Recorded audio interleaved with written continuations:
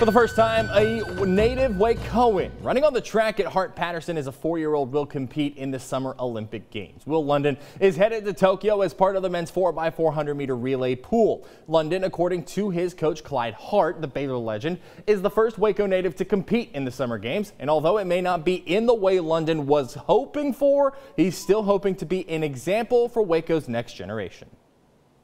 I haven't felt it yet. I feel like it's been a lot of things that I've been the first person in Waco to do, and I never want to just put that on my head and just be like, I'm the first guy to do this, because I'm just hoping that it's able to inspire kids. The opening ceremonies are in 31 days.